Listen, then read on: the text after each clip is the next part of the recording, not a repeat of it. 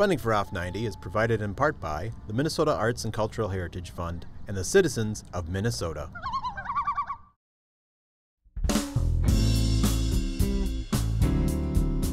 Cruising your way on this episode of Off 90. We visit a school for dancing in Winona. Also in Winona, we attend an exhibit of finely detailed model ships. We check in on the city of Mankato. And we observe textile art in Owatonna. It's all just ahead, Off 90.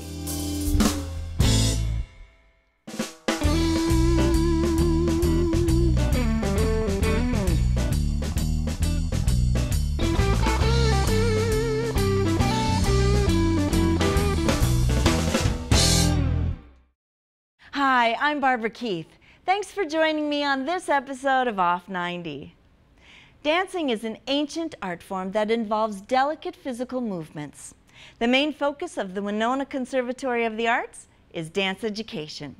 Students range in age from preschool to high school, and the lessons include tap and ballet. Students at the conservatory learn confidence, teamwork, and physical grace.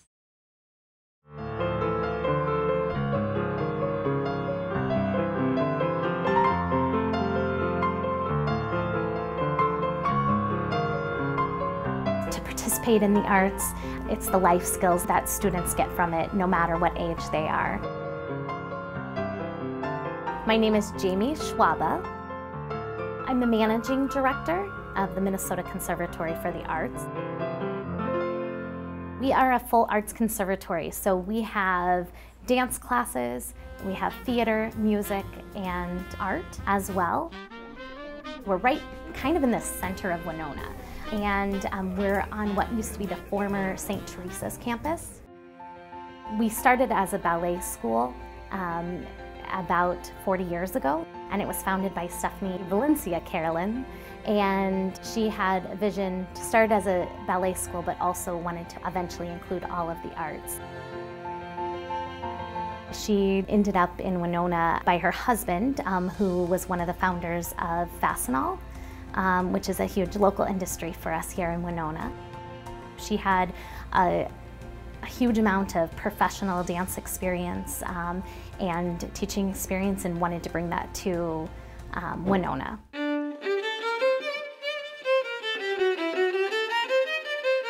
A conservatory for the arts means that we're a little bit more all-encompassing. A training ground, usually conservatories mean it's a little bit more serious. We have students that age and range from 3 through adults. We have our youngest dancers, which are in the creative movement, and we have a lot of students kind of that range the board, but we also then have the college students as well. We have a very strong pre-professional dance program, that we have a summer dance intensive that we invite people from all over. We have students that come from Alaska and Texas to attend the 2-week intensive. We also have a boys dance program.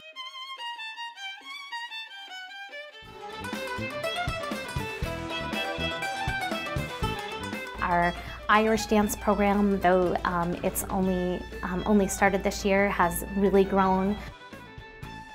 We have some theater camps as well as visual arts workshops. And with our music division, we have a jazz combos program. My name is Megan Lynch, and I mostly study ballet here at Minnesota Conservatory for the Arts. I also do study some jazz and tap as well. I can't really say exactly what got me interested. I've always watched it when I was younger and thought it was just a really cool thing, and it was something I've always wanted to do, and it's a dream come true. The community is just an amazing part of the conservatory. We're not as competitive as other schools, but you still get the same rich education out of it. Just because it's a smaller group of people, it can bring everyone together, and you form almost a closer relationship with the teachers, almost as a parent. So you trust them a lot, and you can be close and comfortable with them. My parents are always very encouraging and always want what's best for me, and it encourages me to do the things I love. Here we go from the top of that, just that finale section. My name is Ann Lynch and my daughter is Megan Lynch. I think we saw a Nutcracker performance and we looked into her dancing here, but she was too young. But meanwhile, we would just put on classical music at home, and she would put on her tutu when she'd dance around the living room. She said, "That's okay, Mom, I'll practice at home." So she practiced, and so she always knew she wanted to dance. Because she, even at 2.5 and 3, would just feel the music and run around how she heard the music. She has enjoyed expressing herself through dance. Her confidence and her poise has really skyrocketed through dance, being up on stage in front of people. My son does karate here as well, so I live in this building. Right now we're standing in the Gallery Valencia, and we have on showcase artwork that is from Winona area Catholic schools. Each month we try to highlight a different area school. We have our Black Box Studio Theater, which is a wonderful space. It can seat about 150 people. We also have practice rooms, and we also have a recital hall that's utilized mostly by our jazz combos. Most all of our instructors do have degrees in their area that they're teaching. So anything that we can do to be a part of the community. I just love being surrounded by the arts, and I love what we do here, being able to offer these families in the community such quality arts education. It is wonderful to watch her dance. There's nothing more that I love doing is to watch her dance, because she's in her element when she's dancing. So it's heartwarming.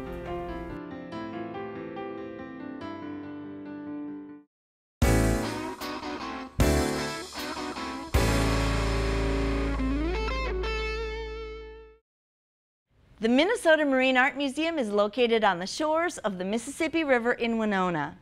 The culture that surrounds lakes, rivers, and oceans is what the museum displays. We went to the Minnesota Marine Art Museum to check out an exhibit of model ships. These models are highly detailed, and some of them were made nearly 2 centuries ago.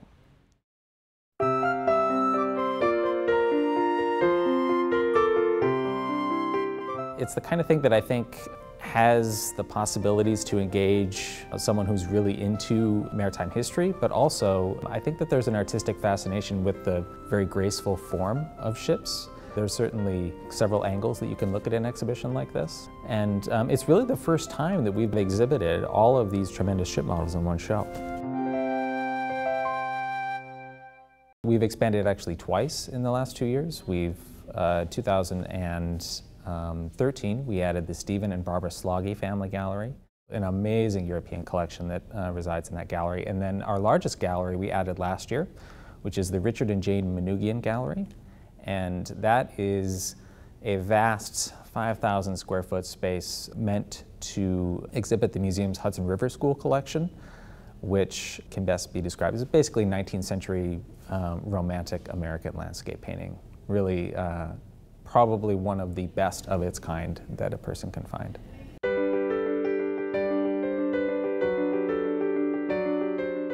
The museum is not a maritime museum necessarily. We're definitely an art museum, but one of the collections we do have, and one of our strengths, is in marine painting and maritime artifacts. And we happen to have a tremendous collection of handcrafted ship models. Some of them historic, some of them from the 20th century, and we think of it as the core of the apple, so to speak, and we're certainly interested in sort of expanding what people think of when they think of a marine art museum.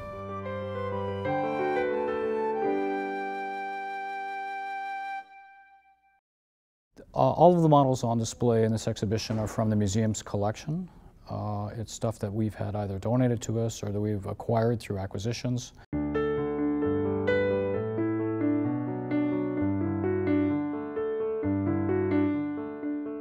Each of the models in this exhibition are either historic or have been hand-built by craftsmen from individual parts. Nothing in here was commercially bought. These aren't a plastic model that you would buy at the store.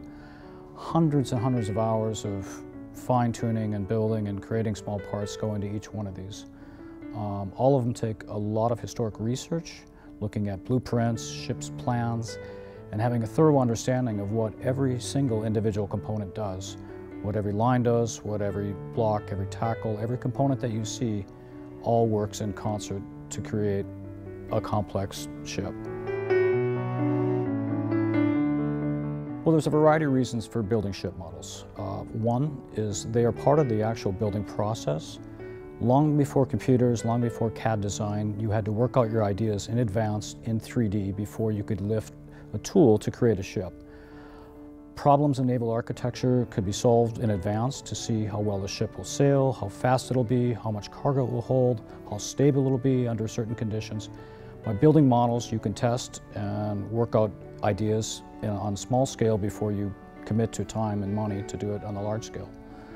Others, people look at these as historic objects, and they're just interested in that period of history. And for some, they're just an object of beauty. They create them just like you would a sculpture or a work of art. The models in this exhibition range from the early 19th century. We have some Napoleonic era models running all the way up to the current day.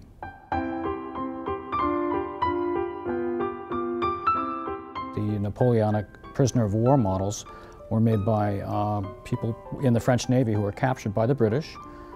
They spent upwards of 8 years in prison in England, and to pass the time, they created these models.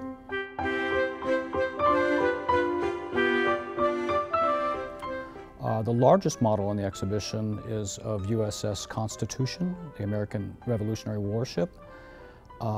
It is an historic model built in the late 1920s, and it is comprised completely of white oak from the original ship itself, and some of the metallic fixtures in it came from the original ship, from the US Navy. In particular, the copper that are used to make some of these tiny fixtures were originally supplied to George Washington and the US Navy from Paul Revere.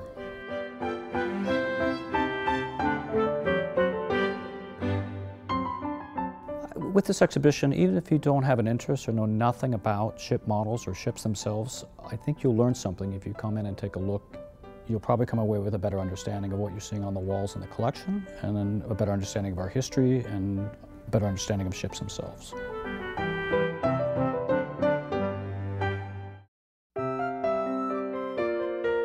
Paintings of ships, model ships, have this heartfelt appreciation for the sea, and I think that comes through when you look at them.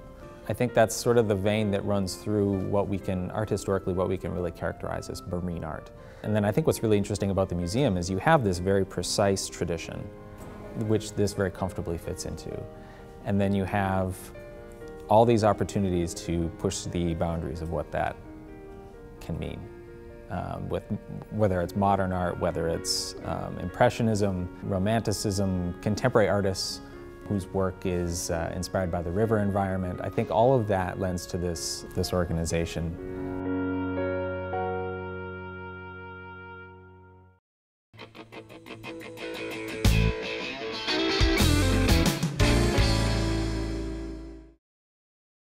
Another river city, located where the Minnesota River meets the Blue Earth River, is Mankato. We went to Mankato to learn a little more about this city, its past, present, and future. What we found was a thriving city steeped in Minnesota history.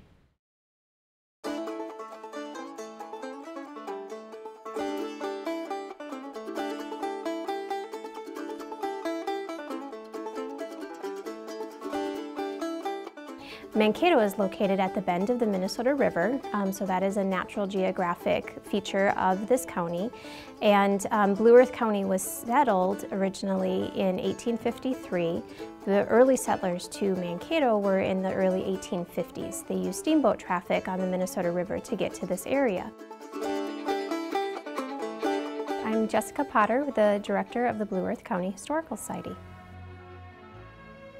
prior to white settlement coming to Blue Earth County and to Mankato, the group that was here was primarily the Dakota, the Sioux, were settled in this area, and they were the ones, up until the point of the westward expansion, that was the primary inhabitants of Blue Earth County and this area. So in 1853, Blue Earth County becomes an official county of the state of Minnesota, and Mankato becomes the county seat. So this area, right off the bat, early 1850s, started to see a good influx of people coming here, building homes, using the natural resources of the stone quarries to build houses and to build buildings. And they started living here and building their businesses here. And then, of course, railroad transportation comes into play, and that is a huge boom for this community, and that was also the demise of the steamboat traffic because the railroad could get a lot more places a lot faster. So as the community kept growing, the industry was the biggest thing that kept the community itself moving forward. So by the 1870s, an industry that is close to this organization was R.D. Hubbard's flour mill industry. He opened Hubbard Milling Company in the 1870s. He built that flour mill industry on Front Street, which is now Riverfront Drive. He built that in the late 1870s, and he was one of many captains of industry who were settling here. And then, of course, Mankato and Blue Earth County is known for what happened during 1862, which was the U.S.-Dakota War of 1862. The conflict itself was in western Minnesota, down the Minnesota River. Mankato is where everything, all the trials and everything that resulted in the conflict happened here, but there was actually no battles or no conflict itself that occurred on Blue Earth County soil. But Mankato is known because this location was the largest mass execution in U.S. history. On December 26, 1862, 38 Native Americans, 38 Dakota warriors were hanged in downtown Mankato. Agriculture plays a huge role in the development of Blue Earth County and Mankato itself. And that is seen by the rich agricultural lands that make up Blue Earth County. So you have a lot of that farmland around here that's feeding into those industries. But you also then had the mill, we had a textile mill. We had lots, besides the processing of what is being produced in the fields, you also had to have the machinery and the blacksmiths and those industries to support them as well. I think there's always been a steady growth for Mankato, which is why it has become what it has today. People who moved to the frontier were always cognizant that if a community is going to grow, part of the reason it's going to grow is if it can acquire public institutions. I'm William E. Lass. I'm Professor Emeritus of History, Minnesota State University, Mankato. So the people that you might regard as Mankato's schemers hit on the idea that if you could acquire a normal school, this is an institution that had the prospect of growth. The normal school, of course, was not a college. It was an institution designed for training teachers for rural schools. The entire normal school phase was in the valley, as was the teachers' college phase. And after World War II, and particularly after the advent of the GI Bill, there was a need to expand the campus physically, and so the suggestion was made of going up the hill. Now, as far as the things that caused the university to expand rapidly, one, of course, would be the immediate post-World War II period. GI Bill is part of the story. A second part of the story is a general enrichment of people in Minnesota and the nation, and changing expectation about education goals. Now, interestingly enough, the enrollment has resurged, so to speak, and part of the reason for that is an expansion of what you might think of as more practical training. A big expansion of the nursing program, for example.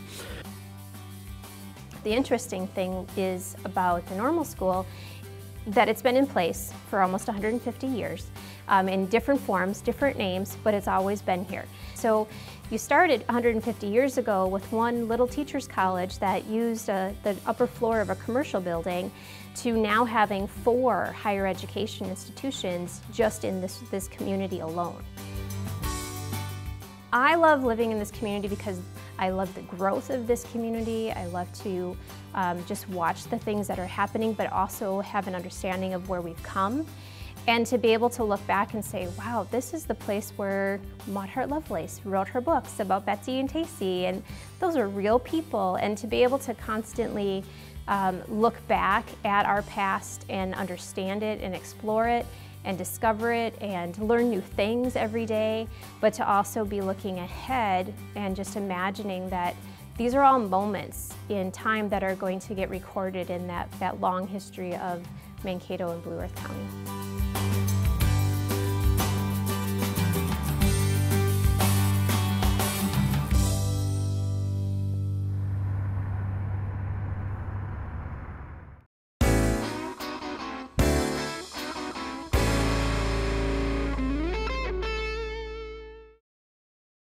Carolyn Halliday and Kimber Olson are textile artists. The muse for their visual medium is fabric rather than paint or pencil.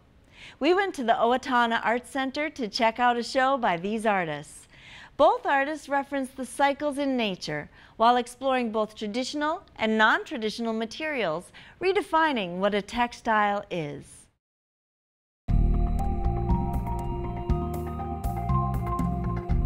The world of textiles is really a fascinating world because they're breaking all the rules.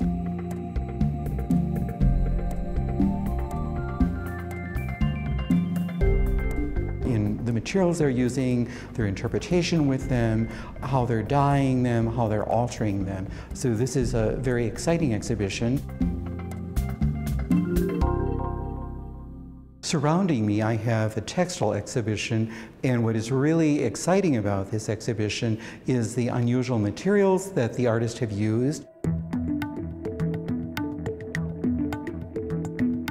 If you kind of look at the two artists here, one pretty much takes the wire in, crochets it and weaves it, and it becomes very dimensional, very sculptural.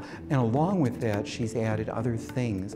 She's also used a couple of bird's nests that she's added paper to and fabric with, and created a very personal statement.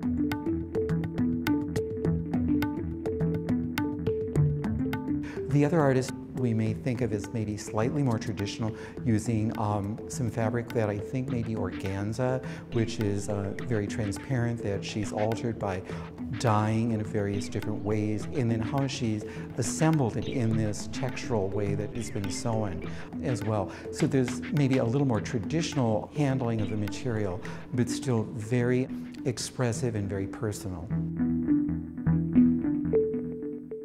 Textile artists, I think, have a lot more fun, probably, than the traditional artists, and it's a field and an area that I think excites both men and women because there's an opportunity to use a variety of material.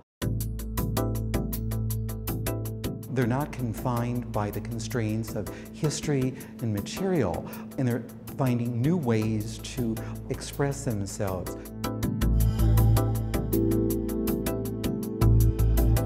What I like about the exhibition is the variety of work, and I especially enjoy coming in here and being surrounded by it, because what's really neat about this exhibition, and pretty much whenever you visit the museum or a gallery, is all of the wonderful feelings and creativity that surrounds you, whether it's a painting or a textiles, sculpture, or printmaking. It's that wonderful creativity and energy that the artists have put into each piece that really makes it a wonderful and a very special and unique experience.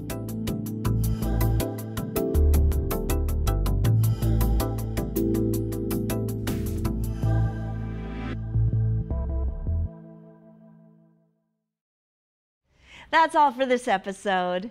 Please help Off 90 meet its financial obligations by becoming a member of KSMQ Public Television.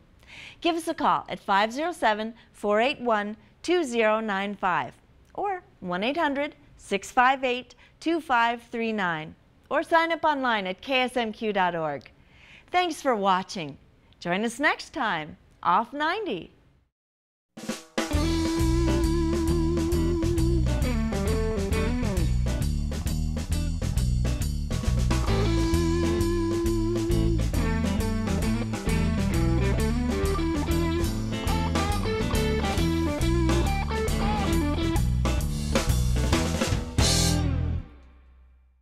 Funding for Off 90 is provided in part by the Minnesota Arts and Cultural Heritage Fund and the citizens of Minnesota.